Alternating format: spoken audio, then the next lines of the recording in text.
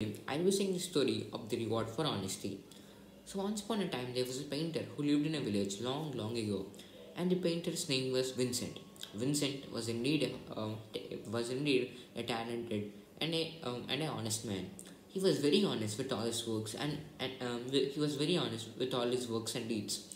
He was also a happy person, irrespective of the money he gets, and irrespective of the lifestyle that he leads, because he's so poor.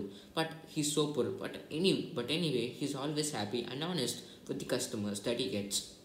On one day, a big businessman has entered the village, and everyone in the village knew his fame. So everyone welcomed him with lots of respect.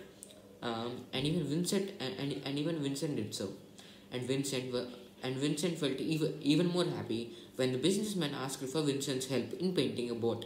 Without any hesitation, Vincent was rushing towards the he was rushing towards the businessman's house. But in the way, his friend Jamal met him, and Jamal told him that, Vincent, my friend, here you are. You are a very hardworking and very honest man. So please listen to me, and your life will get settled. So please listen to me. I know you are very honest with your prices, but this is a businessman. He can afford so much more than what you charge. And what you charge is not at all fair, even for you. You charge so less prices for the hard work that you do. You must be charging five pieces of gold, but instead here you are charging 4 pieces of copper for any work. That's not fair for you, even for you. So listen to me, and you learn more money. Go near the businessman and demand him 10 pieces of gold. You deserve it, trust me. But then Vincent said, "Oh, I understand your concern for me, but I am very but I'll not change my price for a rich customer who can afford it. I will always be honest with my prices." Then Jamal said that, "Oh, you're never going to succeed in life if you are like this. But please listen to me. I care for you." Um, then Vincent says, "I understand your concern, my friend. I really appreciate it. But leave me. I will just be myself." And by saying that, Vincent left, and he headed towards the businessman's home. He headed towards the businessman's home, and he also did the work. He finished the work, and but while doing the work, he observed a hole on the boat. It was not his job to repair the hole, but he did repair the hole. Um, he did repair the home. He did repair the hole, and he also did a very good job painting the whole boat.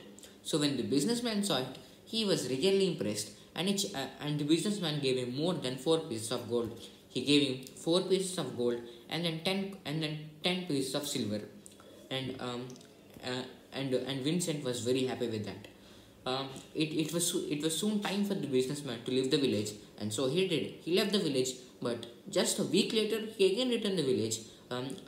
It was mainly because his family loved the village so much that it wanted a trip on the boat, on the boat of the businessman or their family member. So the businessman came into the village while his family was having fun in the river. But the businessman's boat taker came and said that, oh oh we,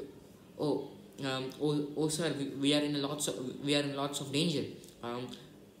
There was actually a hole for the boat that which I was supposed to repair, but I did not have time to repair. So I thought that I will repair it after I get here. So your family is in lots of danger, sir. We need to rush, and we need to get someone for help." Then the businessman was very scared, but he was actually relieved a lot when he saw his family coming towards him with no danger. He was really shocked. How could this happen? And then he thought for some while. He thought for some time, and then he knew that Vincent was the one who repaired it, even though it was not his job. So he called Vincent to his home. He appreciated it so much, and he gave him 100 pieces of gold as a reward for his honesty, and hard work and talent. Vincent was so content with his deeds, and he always continued his honesty in his life. Thank you.